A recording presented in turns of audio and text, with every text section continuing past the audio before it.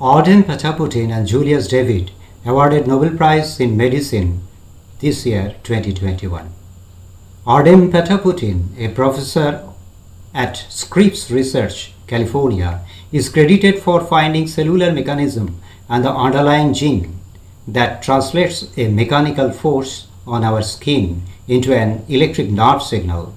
He identified piezoproteins, which are force-activated ion channels.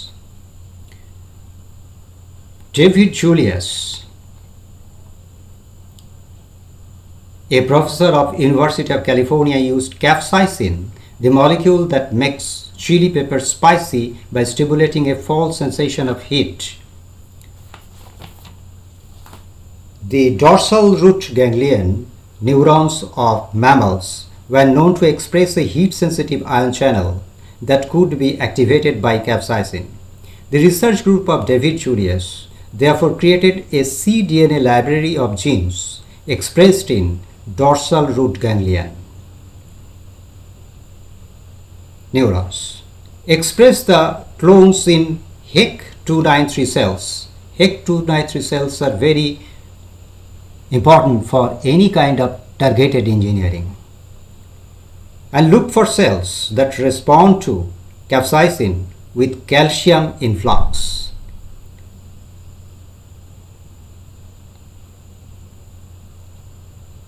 which HEC293 normally not do. After several rounds of screening and dividing the library, a single clone encoding the TRPV1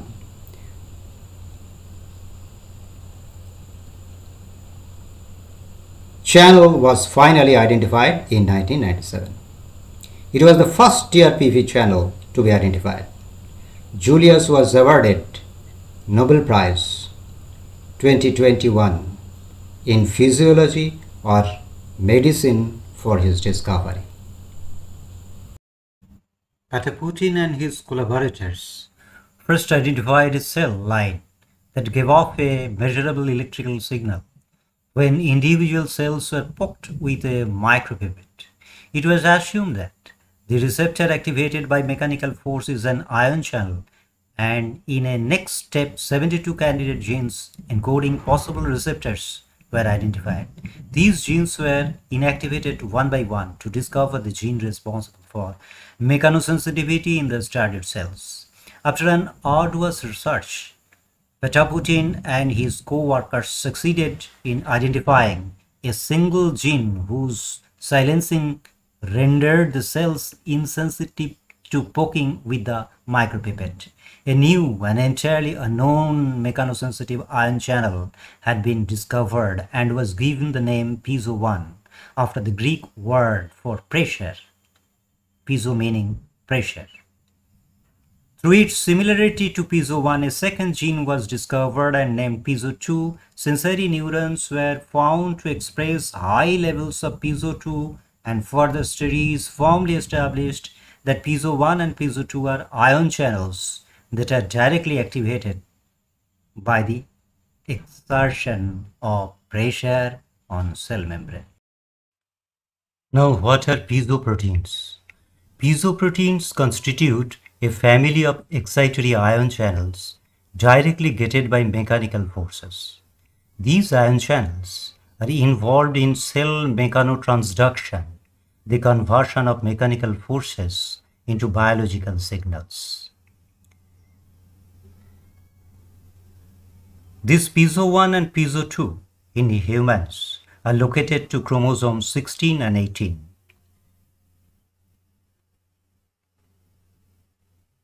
On the other hand, TRPV1 is a non-selective cation channel. When it is activated by capsaicin, sodium and calcium ions flowing through TRPV1 into the cell to depolarize nociceptive neurons, leading to action potential firing and finally the sensation of spiciness. Let us now answer step by step what is ion channel, what is depolarization, what is action potential firing, how electrical signals are generated in neurons and how it is transmitted. This separation of any two ions creates a potential difference.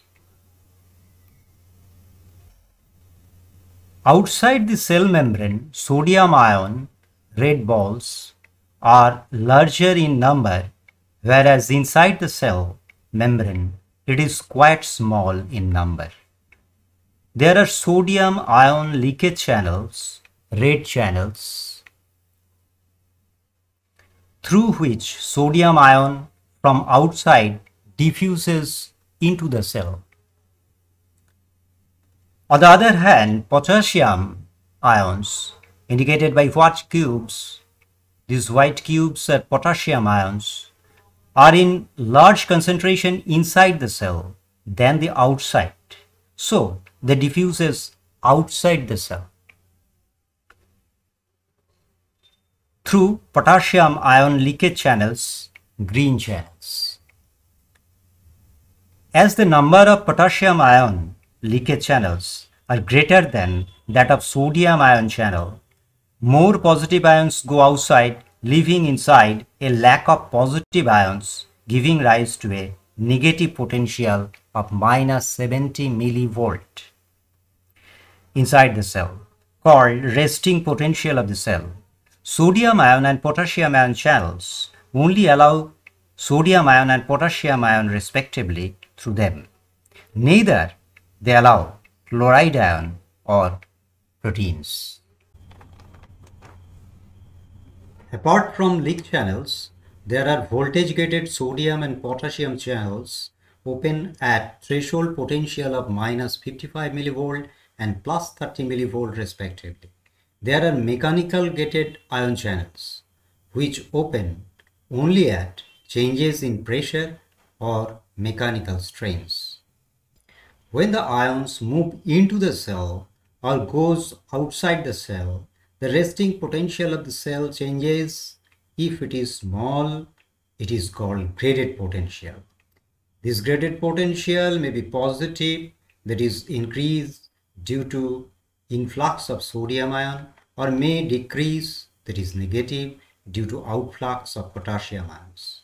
This causes due to signals coming at dendrites or synapses. This graded potential depends on the net amount of stimuli received at dendrites or synapses. As the net resting potential increases from minus 70 millivolt, sodium and potassium pumps open to restore the resting membrane potential again to minus 70 millivolt. Now, what is sodium and potassium pumps? This is adenosine triphosphate. There are 3 phosphates are there. From this adenosine triphosphate, this is ATP, the cones are indicated as phosphate. There are 3 phosphate, triphosphate. This adenosine triphosphate supplies the energy of the pump. Now, what is this pump? Let us see the animation. In our houses, there are pumps which requires electrical power to lift water to the water tank. Inside the cell, there are tiny pumps called sodium-potassium pump which receives energy from ATP. A phosphate, this phosphate attached to the pump, the protein, which is normally open inside. Let us stop the animation. These pumps are normally open inside. As soon as this phosphate attached to this protein, it opens outside. And 3 sodium ions go outside from their binding site, whereas 2 potassium ions come inside into their 2 binding sites in one cycle. Note that they are moving against the concentration gradient of sodium and potassium. So energy is required, which is coined from ATP. So it is a pump. these two potassium ions comes inside the cell and it changes the potential inside the cell accordingly. There are another kind of channel, voltage gated channel. This is sodium voltage gated channel and this is potassium voltage gated channel. Sodium voltage gated channel opens at minus 55 millivolt and potassium voltage gated channel open at 30 millivolt. When an external stimulus comes, more sodium ions come inside the cell, increases the potential inside the cell to minus 55 millivolt. And sodium gated channel opens, leading to depolarization of the cell. And a huge amount of sodium ion rushes inside and voltage inside the cell increases to 30 millivolt. As soon as 30 millivolt is reached, the potassium gated channel opens and potassium goes outside, causing a repolarization of the cell and forcing cell to go to undershoot. Cell is again become ready to create another action potential. Let us see an animation. This is PhET simulation. The link of this simulation is given in the description.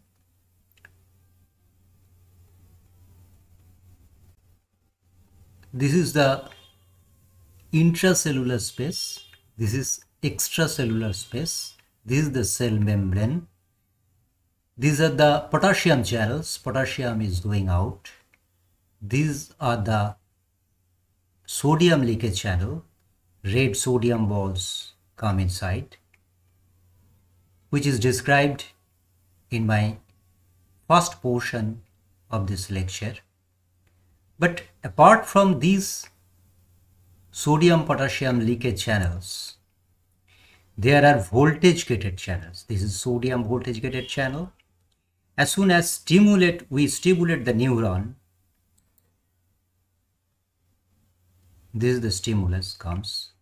Then this again let us stimulate.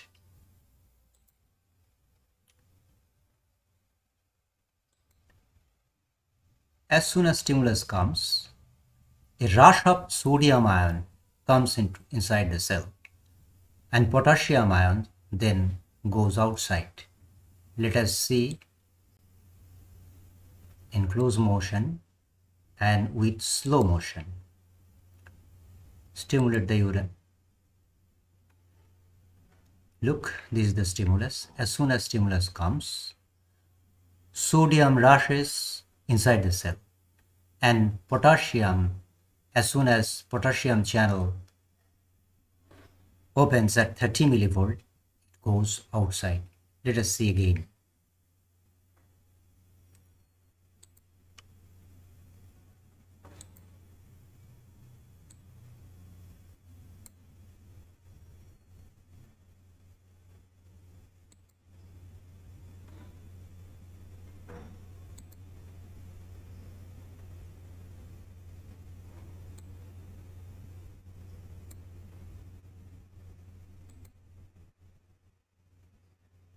Look at the sodium gated channel first.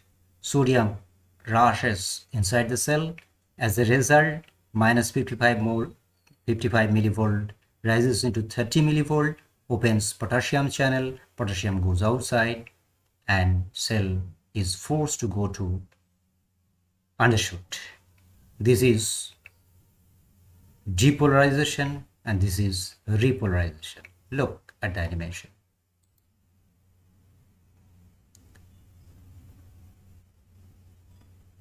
Sodium rushes inside, potassium rushes outside.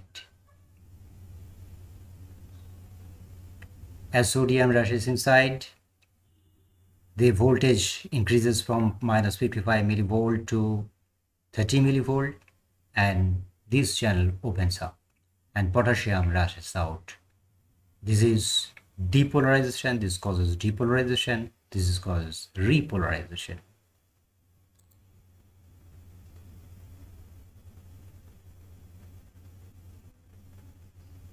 Depolarization, repolarization.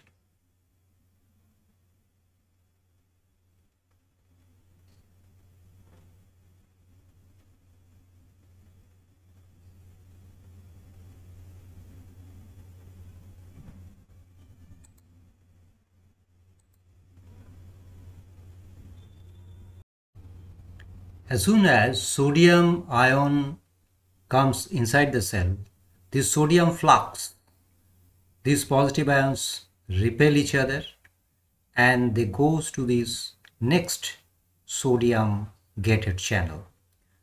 They are not going in this side because there are repolarization is occurring here. So ions are going in this direction. So positive ions is flowing in this direction, that is the signal is flowing in this direction. Similarly, due to outflux of the potassium ion, these becomes negative and these also become negative. Thus the positive ions, as soon as it goes in this direction, the cell, inside this cell, the negative ions are restored and minus 70 millivolt is restored in this direction. So this action potential moves in this way. Similar thing is happening in this cell membrane also, which I will show in the next animation, which is occurring very rapidly. This is the neuron cell. This is the membrane. And this is the extracellular region. This is intracellular region.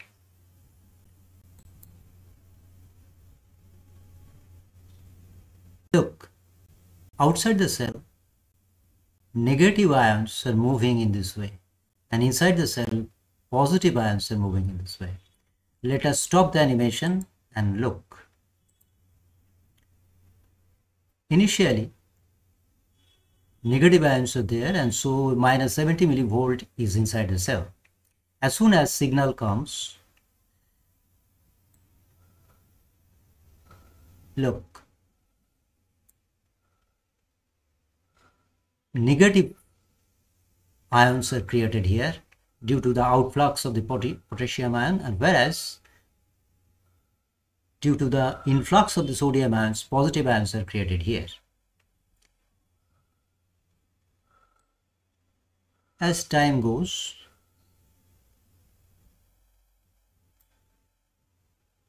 these negative ions are shifted to this position and these positive ions are shifted to this position. So the signal is proceeding in this direction very rapidly.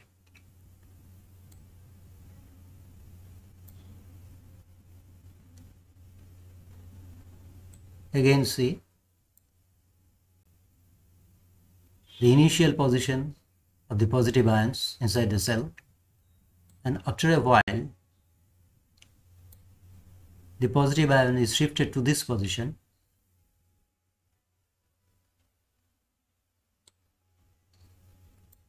and then it is shifted to this position. So positive ions are shifted from this position to this position and then this position to this position. So positive ions are going in this direction and similarly negative ions are going in this direction outside the cell.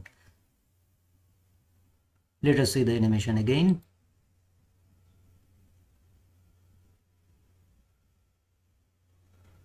And this is going on very rapidly.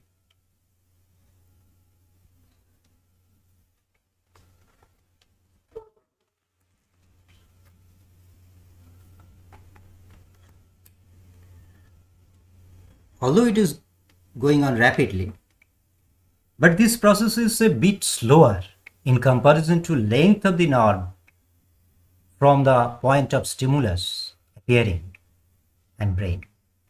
So myelin sheets are there in nerve through which signal goes in more faster way. I am showing the myelin sheet, and this nerve, this is the nerve cell, this is the axon. I will show this in the next slide.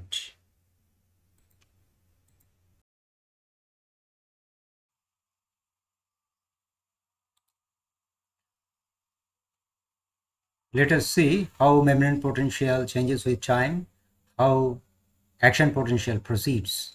Let us stimulate the neuron. The action potential is created and the cell is ready again to receive another action potential, another signal. So stimulate neuron again. Look, another action potential is created. So action potential is proceeding in this manner. There is a gap between two myelin sheets. I am not going in details how signal accelerates through myelin sheet, and I am not going in details of graded potential and graded channels through which stimulus is received from dendrites or synapses. The basics of action potential generation and its propagation through cell and action of pump is discussed for those who are interested. TRPV has a great role in treatment of chronic pain, whereas piezo-2 was shown to play a key role in the critically important sensing of body position and motion, known as proprioception. Piezo 1 and 2 channels have been shown to regulate additional important physiological processes, including blood pressure, respiration, and even urinary bladder control. The groundbreaking discoveries of the TRPV1, TRPM8, and piezo channels by this year, Nobel Prize laureates have allowed us to understand how heat, cold, and mechanical force can initiate the nerve impulses that allow us to perceive and adapt to the world around us. The TRP channels are central for our ability to perceive temperature. The piezo 2 channel endows us with a sense of touch and the ability to feel the position and the movement of our body parts. TRP and piezo channels also contribute to numerous additional physiological functions that depend on sensing temperature or mechanical stimuli. Intensive ongoing research originating from this year's Nobel Prize awarded discoveries focuses on elucidating their functions in a variety of physiological processes. This knowledge is being used to develop treatments for a wide range of disease conditions.